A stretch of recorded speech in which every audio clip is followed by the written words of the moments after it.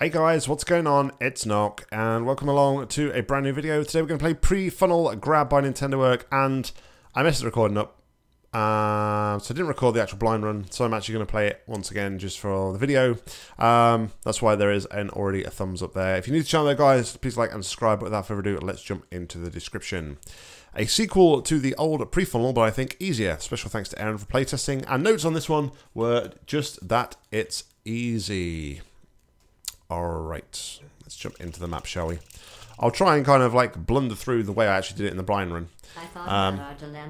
It did only take me like a couple of moments, a couple of minutes to actually solve, because yeah, clearly it is actually that easy. And what I will say is what I said originally. I was playing Half-Life 2 recently, and these just like the white lights remind me of the lights in the Citadel, not with like the outsiding bits. I always like the Erk's I like this light style. It's very, very nice indeed. Alright, so we came in here. And we fumbled around a bit. We pressed the button, which didn't do anything for a start because there's a long delay on the button for some reason.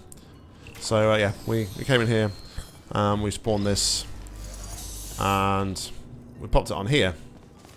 Kind of walked through here and thought, okay, well, what are we going to do here? We'll do that and that. We admired Erk's sort of portrait style logo there that he's now come accustomed to seeing in his maps. But then we was like, okay, so what are we going to do? So we came over here. I thought, maybe we can jump into the funnel. I just realised, no, clearly we can't jump in the funnel. It's too far away, too far away. So yeah, then we were thinking, well, okay, it's really not that difficult, surely. We must be overcomplicating things.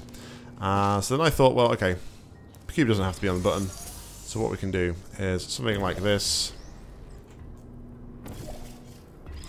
And we'll put the cube in the funnel. We'll bring the cube through to the other side. Like so. Wait for it, wait for it, wait for it, wait for it. Okay, that didn't happen the first time. I actually hit this first time. When my original blind run. That's just going to fall back into the funnel, isn't it? If I'm not careful. Alright, so that drops down there. And the rest is pretty much plain sailing. We should stand on the cube, jump up here, bring the cube with us, and we're done. So while we're flying through the funnel, we just get to admire some of the scenery. No real Easter eggs in this one. There's a nice little panel broken off, exposing the wires in the back panels there. I did notice this light. This light is very nice as well. I'm going to note this on your file.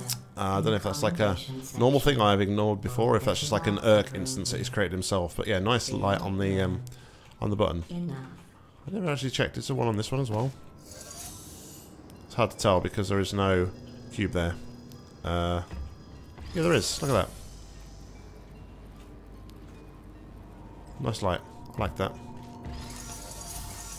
Be gone.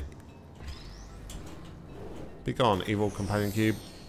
Anywho, yeah, there's the map. Thank you very much for making Erk. Very good indeed. I made the comment that these small maps for like an experienced hammer mapper like you probably don't take you very long, but it's always nice to you know, have some new puzzles. I know you're working still hard on DA and stuff, so yeah. Thanks a lot for the map, guys. As always, like, comment, subscribe down below. If you've got a match you'd like to play, please leave them in the comments or head over to my Google form. I'll link to that in the description. But until next time, I've been Nock. You've been awesome. Happy gaming.